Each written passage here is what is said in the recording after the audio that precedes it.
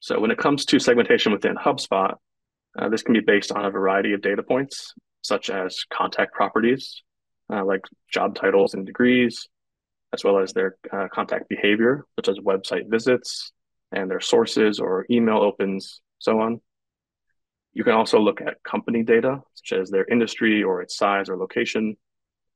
And then custom fields are super important for segmentation, and I highly recommend that you uh, test some of these out on your own, such as making a field for area of interest or research field. This can be triggered by their interactions and is super helpful for segmentation beyond the default properties that are available in HubSpot. The impact in the biotech marketing space is that using these tools can help you tailor your content to what are often hyper-specific research or application interests, and then personalize your outreach based on those interests and target those buying groups that ultimately are the ones that matter.